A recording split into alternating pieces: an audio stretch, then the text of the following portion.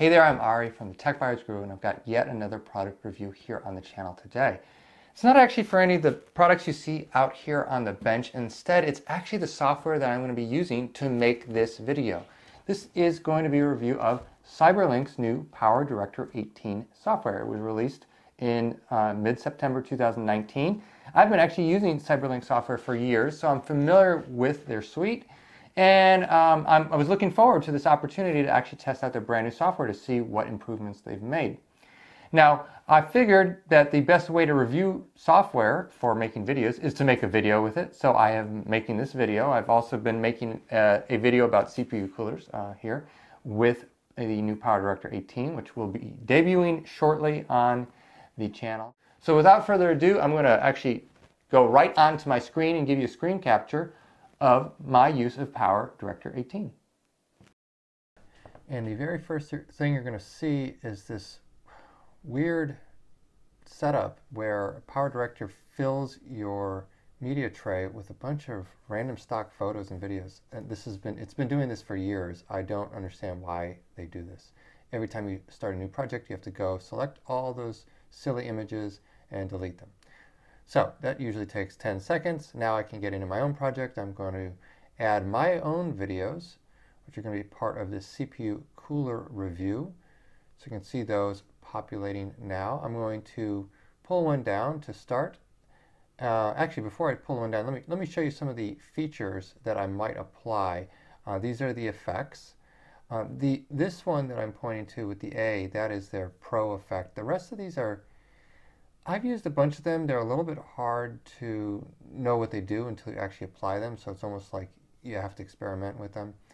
There's also these, they're making a big deal of this in the new PowerDirector 18, these callouts and other graphics. Frankly, I think that these look a little bit unprofessional. I don't really foresee myself using these much in my videos.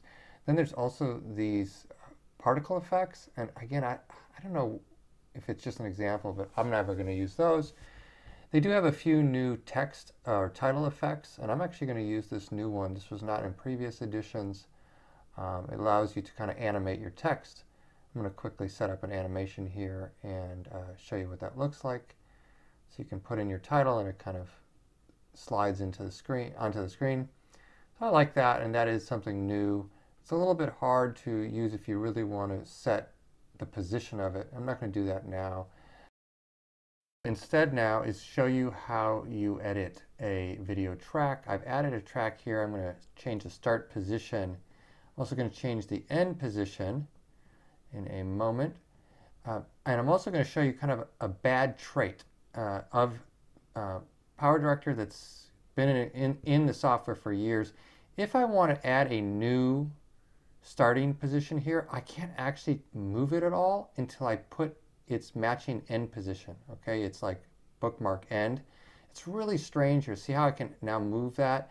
It's been the biggest pet peeve of mine that they haven't fixed this over the many years. Hopefully they'll hear this and just make that change. The other thing I want to show you is one of my favorite features are the transitions. Now, the Pro DAD transition is their really most professional looking. I'm not sure what that stands for or what, if it's some paid service. Obviously they want you to download some other Pro DAD transitions. But this is essentially like a crossfade, which is another, if you actually just drop one video onto another, you can actually do a crossfade, which does something similar. I'm just going to show you a couple of the other transitions. There are so many here. It's really hard to know what they look like until you try them. I'll show you one that I've used before and maybe a few others that I've never tried. Here is one called Mosaic. Let's see what it looks like. So that looks pretty silly. That, you know, a lot of these are going to be, well, you'll look at them once, maybe you'll use them once, and then you'll never use them again. Most of them really are not that attractive. One that I've liked is called Wipe Center. It's a slightly different effect than the crossfade. All right, so it kind of brings it into view from the center. So there are quite a few options there. Here's your auto levels. I actually do this typically in my audio track, but you can see if I change the slider from left to right, I can increase the volume, decrease the volume. So there's a number of ways that you can get into the tools you have for editing video. They're under Power Tools. I haven't really found a quick access shortcut to this menu. You have to kind of dig through them. Here's your speed tool, so that's very useful if you want to do kind of a fast forward or slow motion. And here's that new audio wipe function that was just added to PowerDirector 18, which is actually sometimes pretty useful. You got the crop, zoom, pan. I always found the menu's a little bit hard to get into. Notice if I check that, I still have to hit the button over here. That seems kind of duplicative. Kind of like this menu needs some work, but they've been using the same menu for a really long time, many, many years. Here's where you can do things like change the aspect ratio, change rotation. I actually do need to rotate this, but I'm not going to do it right this moment. I'm going to actually show you how I put a second track in. So this is a video clip I want to blend in. I can't actually use transitions when it's on a separate track, unfortunately. So I actually just use this fade in, fade out feature, which I think is really neat. It's actually one of the best features I've found, and I use it all the time.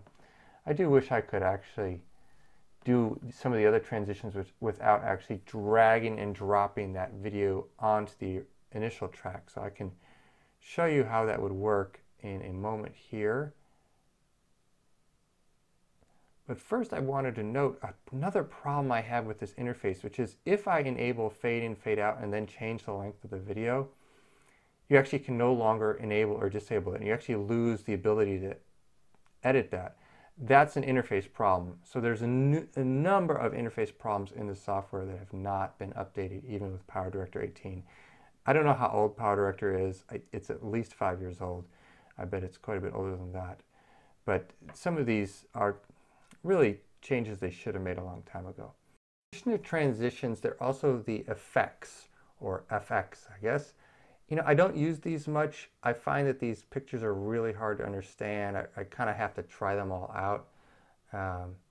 This is their Pro DAD one, which frankly I don't see it doing anything, so I don't even know why that's in there. Let me show you some of the others just as examples of what the effects are. I think some people would use this stuff probably more than I would, but they have quite a few. Some of them are labeled as requiring GPU, which I assume means they're you see the NVIDIA symbol there. You know, maybe they're more sophisticated effects. I'm just going to throw a few of these in here so you can kind of see what the effects are, and then I'll run through the video and you can actually see them having an effect. I do have to emphasize that some of these illustrations are a little bit hard to understand until you actually apply them, and there's not been an update to this interface, the effects interface and transitions interface, in a long time. So here I'm just showing you what some of these effects look like. You'd have to decide if they would be useful for you in your video editing. A couple more. I'm just going to throw them down here in the effects panel. That's a cool one. I really like that one, actually. Don't know that I'd ever actually use it, but it looks awesome. The TV simulator. No, don't have much use for that. You know, some of these are kind of goofy, but you know, I guess they try to give a variety of options depending on what your genre of video is. Maybe something like that X-ray would be useful to you. Again, not so useful to me. That one's just ugly. That doesn't do anything for me. And then let's see what this one is. Sepia tone. That might be interesting, you know, for some people, again, depending on your genre. Now what I want to get into is actually showing you software actually performs when it produces video. I am using the hardware acceleration. I have a Core i9 9900K and a GeForce RTX 2080 Ti. Pretty heavy hitting hardware, and yet even this is not that fast. It's 4K rendering. It's about 1:1 in terms of the time. And what's odd about it is that I have not found that it's actually much faster. I'm going to actually show you the hardware load here. You can see my GPU is about 30%. I'm going to cancel that and do the same render without hardware acceleration, and I don't know that it's actually going to be that much slower. Still kind of 1:1. The video card is not being used quite as much. Now it's ramping up. A little hard to say if it's, you know, it's not being used quite as much. but the difference is subtle. I would have expected hardware acceleration to maybe have the time for rendering, but it doesn't. So 4K rendering is about 1:1, which is pretty slow. I think of this software, well, conveniently I can show you right here. I give it 4 out of 5 stars, mostly because it is powerful and it's pretty affordable. I would love this interface to get a complete overhaul. They've been adding features, but it still looks really dated, many years old. I'd like bigger icons, I'd like more color, I'd like less buried in submenus. The other big issue here is, like many other manufacturers like Adobe and Microsoft, Cyberlink is clearly going towards the subscription model. I see on their website, they're not really advertising PowerDirector 18 at all. They're advertising PowerDirector 365. And PowerDirector 18 is just the latest update you'd get with that subscription. You really have to drill down to actually see the prices. So I'm going to click here, see all plans on pricing. You can see PowerDirector 18 Ultra and Ultimate for $100 and $130. And then they're really pushing the subscription models at $52 a year. Including their bundled director suite. You know, $52 a year sounds okay until you start realizing, well, I'm going to have to pay that every year, and I'm just going to get potentially the same software each year versus buying the entire product and owning it forever. And given how slowly PowerDirector has evolved over the years, I'd be nervous about having to pay them $52 a year for this software. I think as it is, like I said, 4 out of 5 stars, but if it's subscription only, my rating would be a lot lower. If you like this video and this review, please do like and subscribe. I'm Ari from Tech Buyers Guru, and I'll catch you next time.